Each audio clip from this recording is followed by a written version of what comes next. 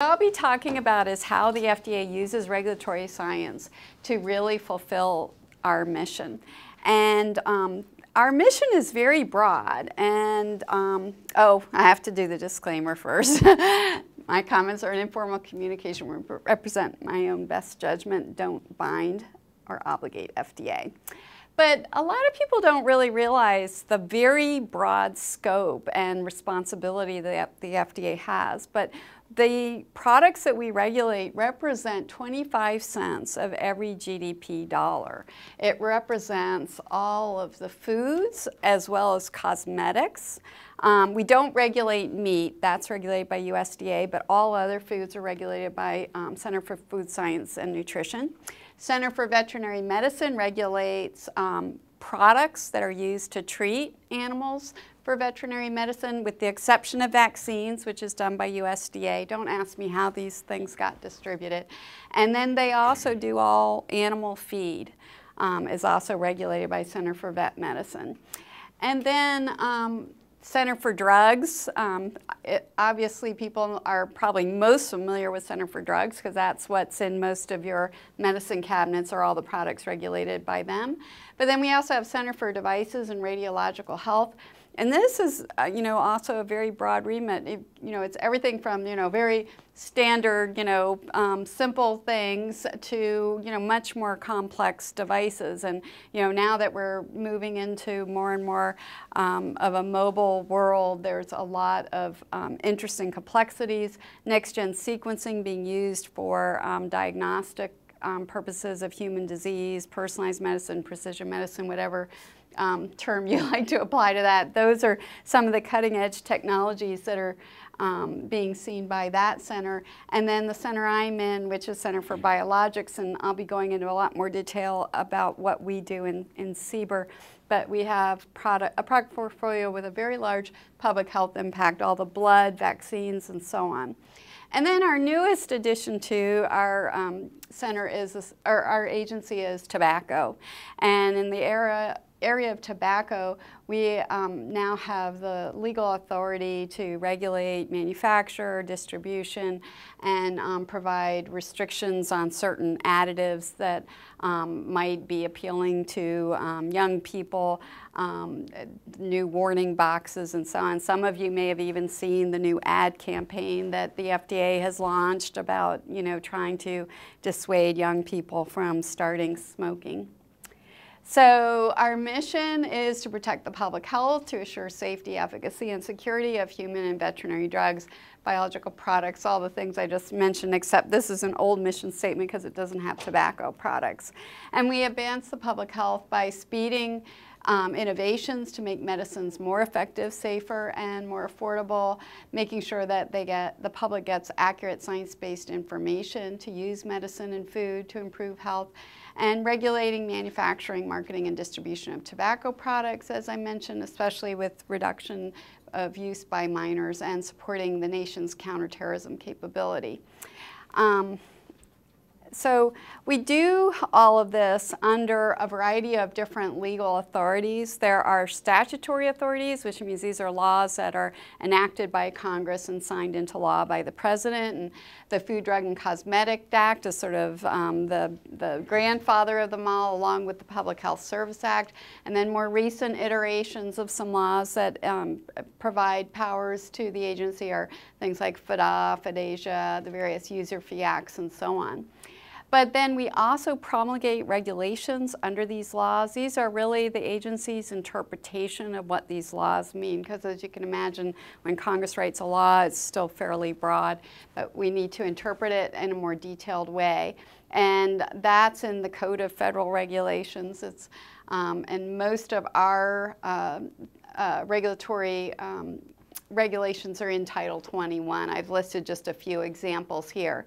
And then guidance documents are a really important tool for us, because these are a way for us to represent to the industry that's being regulated our most current thinking based on the best available science. And guidance documents, unlike laws and regulations, which are requirements, guidance documents are not binding to either us or to the sponsor.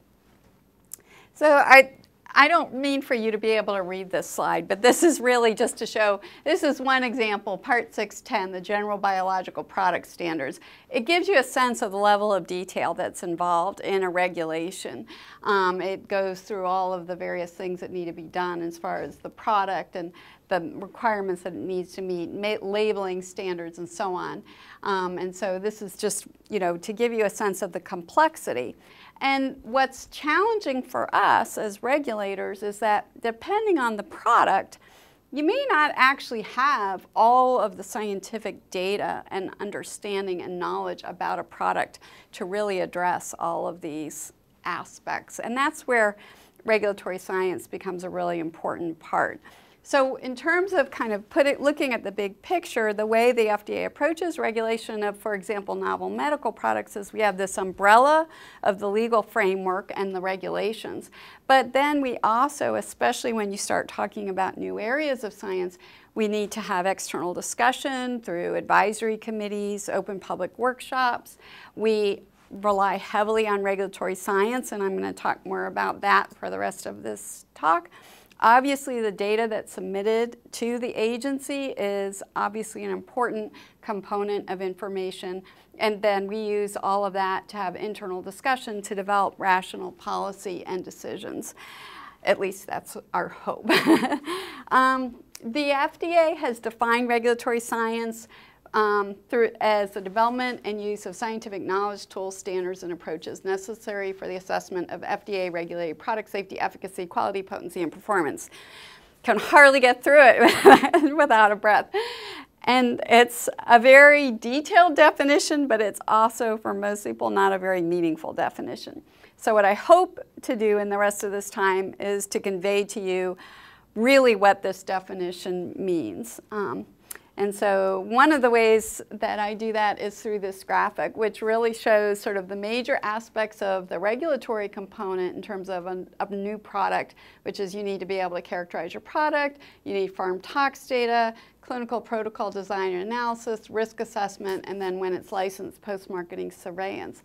But a lot of times, especially as you're starting this process with a novel product that's relying on new technology, you may not have all the information that you really need to be able to assess this, to make a decision about this going into humans.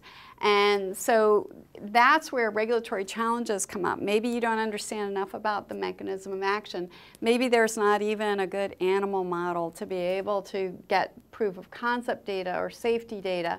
You need to be able to understand what are the critical attributes of the product to measure. And so this is where regulatory science, through a combination of both discovery and targeted development of new tools, can start to address some of those gaps in our knowledge that we need to be able to make these very tough regulatory decisions. And that then informs the development of policy and regulatory decision making. As we get that kind of information back out to sponsors, then the idea is that sponsors who are developing these products have better data that they can submit to the agency that's filling some of these gaps, and that we are in a place where we can really look at the benefits and the risk of a particular product, and hopefully at the end of the day license a product that's going to have a positive impact on whatever the public health need is that gave rise to this new pathway. Some of the things that are unique to the FDA scientist who's a part of this machine is that, first of all, we know the kinds of questions that need to be answered. Secondly, because we're inside the FDA, we can see across a whole portfolio of products. So we may be able to identify gaps in knowledge that could advance a whole product class forward as opposed to an individual product. So I mean, obviously individual companies who are developing vaccine X are responsible for developing data to support the licensure of their vaccine. But if that vaccine platform is based on, a platform that could be improved, or for example, let's talk about TB, where we still don't fully understand even what are the correlates of protection for TB vaccines, and we want to develop new TB vaccines. That's the kind of work that we can do to kind of help push that whole field forward. So FDA has an intramural component and an extramural component. And most of the examples I'll be providing to you today are really from our intramural research program. The extramural research has really just been, maybe in the last 5 or 6 years, been really expanding. And we do that through a broad agency announcement that provides contracts for specific projects, and then the Centers of Excellence in Regulatory Science and Research, as Natalia mentioned. And we now have 4, one of which is UCSF and Stanford. And the CERSIs are really focused on advancing the field of regulatory science and helping to, again, have more effective and efficient product development and evaluation. And in addition to that, the thing that's unique to the CERSIs as opposed to, for example, the FDA intramural program is also the training and the collaborative piece, professional development and scientific exchanges.